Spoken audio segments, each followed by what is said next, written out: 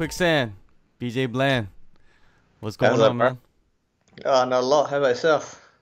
Good, good, man. It's been a while since we spoke, but I know you've been busy, and uh, and that's all you can be, right, in this time of being a prospect. Yeah, bro. Yeah. Just trying to stay busy. Now, I want to go back to the rough patch, that you had in 2017, 2018. You had a few fights fall out. You went on a short skid. Talk about that time and grinding and not really getting the results that you wanted to get.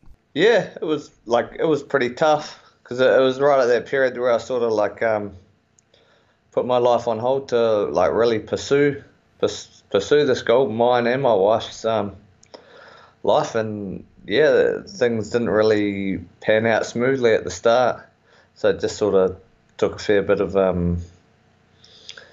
don't know, just faith and just trying to grind through it and believing that it'll happen. But I feel now I've sort of overcome that patch, and it's starting to change, and I'm hitting a good patch. It's a strange thing, momentum. Like when it's against you, it can be I feel like impossible to break. But when it's with you, you feel like nothing can stop you, sort of thing. City Kickboxing, of course, they have a great support system, and I'm pretty sure they were behind you the whole time, no matter what. Outside of that, who was next to you? Who was supporting you to kind of push you through? Because you need to have people outside of the gym to kind of help you out a little bit, right? Yeah, definitely, definitely. My wife is the main person. She's she yeah, believed in me 100%, and she's made probably more sacrifices for this than me myself even. So that's been the main person that sort of really believed in me and kind of felt like I had an obligation to sort of do my best and succeed. And then also my teammates, my old coach, so my two best friends, my two old coaches back home in Hawke's Bay, they fully believe me too, and they're don't worry, bro, it'll happen, and kind of told me about, or not told me, but sort of reminded me about heaps of fighters have gone through that patch, like Cormier and stuff like that. Guys that are 30, struggling, and then it just happens. So yeah, that support was huge. Well, you came back after dropping three, and you got a good win over Abel Brights. Talk about that fight last October and getting that victory and how it felt to finally get over that hump.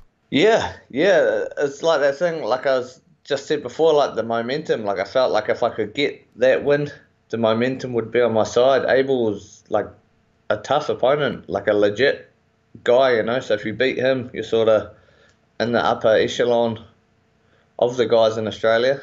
And I knew sort of I could beat him, but I knew it wouldn't be a walk in the park.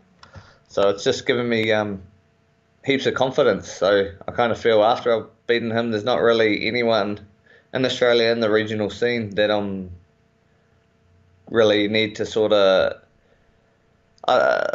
fear, I guess. I feel I can compete and beat any of them. Going through all of that, did you have to come over a lot of doubt in your mind, or was there no doubt that you just need to kind of get in back into that cage and compete? No, there was definite doubt. Especially one of the losses was a knockout loss, and sort of I've never really been clean knocked out before. So that was probably the most doubt I've had in any stage of my career. It was just whoa, do I have a glass chin? Can I sort of stand up where all shot's going to kind of put me down now?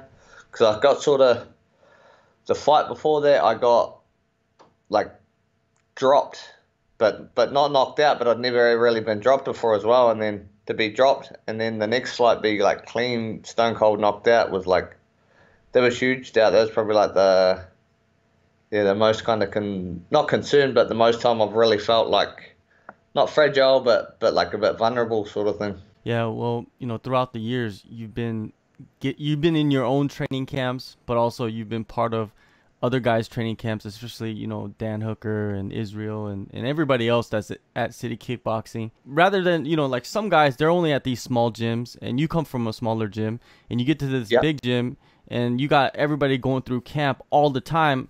What benefits is that for you to just be part of camps and not really your own training camp, but other people's training camps too?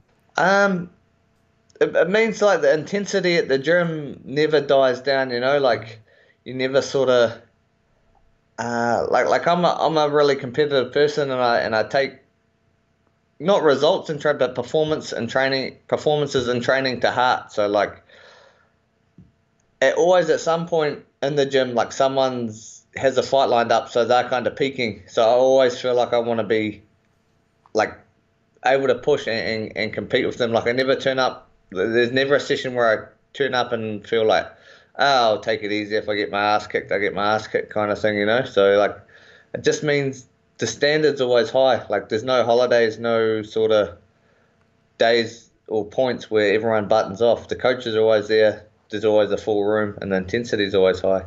Do you see yourself lately when you go to the gym, like kind of looking for whoever's in the fight camp to kind of like go help them out? Do you see yourself doing that just automatically? Yes and no. Like, there's not. I don't really particularly look for anyone. There's like I have guys who I prefer to and enjoy training with. Guys sort of like similar weight to me and that. But I don't really like try and pick anyone out in particular. Sometimes I get like picked out because I sort of, being a southpaw who likes with a good fitness base, who likes the pressure, like they can kind of be like a needed skill set for some of the boys when they're prepping. But yeah, if I get chosen to help someone for their fight, I'm more than happy, but I don't particularly like look for them. Now, for this upcoming fight on February 22nd, big weekend in Auckland. You know, you got the UFC there the next day. Eternal MMA 50. You're the main event. It must be good to be the main event, right? Yeah, it's cool, particularly because it's at home. I haven't fought at home for it'll be coming up 4 years. So yeah, it feels really cool. I'm like stoked. I'm excited. Training camp for this fight. Has there been a training camp? Is there any difference for you, outside of camp and in camp? Yeah, the intensity's high, but your routine changes slightly. So, like, we have specific conditioning sessions that you do when you have a fight coming up, but only when you're having a fight coming up. If you do them all the time, you won't get the benefits from them. So just our schedule changes slightly. The intensity is up just a little bit more in the sessions, and obviously, like when you don't have a fight, there might be like something else come up. Like you may have other events which can take priority, but when a fight's coming up, like I had a wedding on Saturday and a stag do the weekend before, but like they had to work around my training, not vice versa. There's no way that you're going to skip training for that. So yeah, just priorities, and also watching your weight, which can play a big factor. You have to bring your weight down come fight time. What is your protocol for that? Do you just control your own diet, or do you have someone come in and help you out? I used to control my own diet, and I'd get it done, but I'd always sort of do it tough. I didn't exactly know what I was doing, but just kind of guessed, and I'd get there in the end. I'm using Jordan from the Fight dietitian this camp, and man, this made a huge difference. Like my weights, I'm more on track now to make lightweight. Like I'm closer to making lightweight than when I fight at welterweight, what I would be at this stage, and like the energy feels good. I don't get those sort of lulls and that. So yeah, it's the first time using a nutritionist, and I couldn't recommend it more. Your training partners for this camp, you're getting ready for Iain Blade. Are you working with anybody in particular, or are you just, doing your normal routine? I'm not working with anyone in particular to like emulate Iain Blade, but me, Brad, and Dan are all fighting on the same weekend. We're all lightweights. We're all like competitive people, so we're like spending a fair bit of time together, just going at it. So yeah, they'll be like sort of the main guys, and then I have like other regular guys like Bo and that I always like to train with as well. Has this been the first time where you, Brad, and Dan all are getting ready for a fight together, almost on the same weekend? Nah, so Melbourne was exactly the same. So Oh, this is that's like right.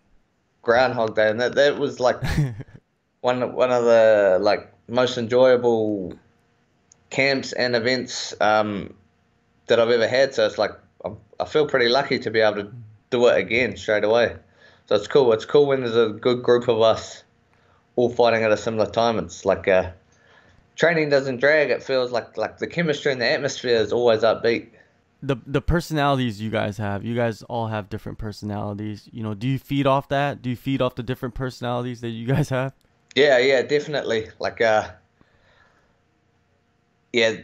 we all kind of like have our like little quirks and our things, our habits, personality wise and training wise. We all sort of feed and sometimes even pick at it. Like some person might not like this, so we'll kind of get stuck into them and that. But yeah, it's good. It all helps with the team culture. Heading into this fight with Iain Blade, what is, I don't want to say what is the strategy, but what do you see in him that is going to pose a challenge for you? Um, there's not like I don't look too particular into it. I like to have the mindset that like it's a fight, kind of anything can happen. So I sort of got to be ready and wary for everything. So I'm just sort of focusing on myself and making sure that I'm the best prepared I can be in all the areas, and I'm coming in top shape. But I'm not really overly focused on any single strategy or any of his habits. There was a lightweight fight that fell through on the Auckland card, and a lot of people were pushing for you to hop on, but sometimes it just doesn't work out that way. You just got to focus on your next fight versus Iain Blade. But then a lot of people are talking about, if you get this win, you should be fighting for the Eternal belt against Josh Togo. How you like that matchup? Would you fight him like the next month? Because there's a few events in Australia. I think a month after Eternal 50. Yeah, yeah. Like I was pushing to fight him here, but Mm. he had other commitments. I think he fought in I'm not too sure where it Abu was Dhabi. exactly, but Abu Dhabi, yeah, like last weekend was it or Yeah, yeah. but yeah, there's a fight I've been calling for since he won the title. I think like he deserves his props. Martinez was like a highly regarded prospect when Josh fought him. I think people kind of thought he was like the next in line for the UFC. So Josh has proved that he's like man, like right up there, the top guys in Australia. So that's who I want to fight, and he's who I want next for sure. Yeah, I like that you want to fight. You're chasing the guys with the belt, the guys that are taking, other guys out, cuz you want to take them out cuz you want to get into the UFC. There's a lot of guys that have just won fights and kind of padded their record and got there, and you see what happens, right, with those guys. Yeah, exactly. You can fake it till you make it to an extent, but then on the bigger stage you get exposed. And if there's any stage I wouldn't want to be exposed on, it's there. I'd rather, as I have, cut my losses and take my learning in the smaller promotions where there's sort of less critique, less eyes on you and that, and then you can make the improvements. And also, like I'm like over 30 now, I've been fighting professionally since 2007. So like now's not the time to kind of try and like take my time and do a path. I just got to go and fight the best guys out there. That's the only way for me. So what is the best case scenario for you? You go in there against Iain Blade. I'm pretty sure you get a quick finish. You fight for the title, and then it's just like, okay, now it's my path to the UFC right there. Is that what it is? Yeah, well, to be completely honest, like I jumped at the opportunity when Jamie Malaki pulled out to get in the UFC, just because there's like, man, you don't like, you got to try your luck and have your chances. But I'm not like particularly set or focused on the UFC. To be honest, me and my coach Doug Viney have been trying to push and get me into the PFL, which is a promotion I'd really like to fight for as well. Like obviously you wouldn't say no to the UFC. be mad to, but the PFL or a promotion like that appeals just as much, you know. I just want to fight in a major promotion sort of thing. $1 million is very appealing. Yeah, fight twice in a night, $1 million, like that. Yeah, definitely, you wouldn't turn that down. Yeah. One last thing before I let you go, man. You've been, like you said, you've been on the grind. You've been fighting since 2007. In the world of combat sports, there's different types of competitors. At this point in your career, would you consider yourself more of a martial artist, or do you think yourself more of a prize fighter? A prize fighter, to be honest. Like, that's what I'm fighting for. I'm fighting for the prize. I don't like get into the sort of the spiritual side of things or the that kind of thing. I like to fight, and it's good to get rewarded for fighting. So, yeah. All right, man. Well, February 22nd, Eternal MMA 50. BJ Bland takes on Iain Blade in the main event, Auckland, New Zealand. Thank you, BJ, for the time, and good luck on the fight, and good luck on everything that you're doing inside and outside the cage. Thanks, bro. Catch up soon.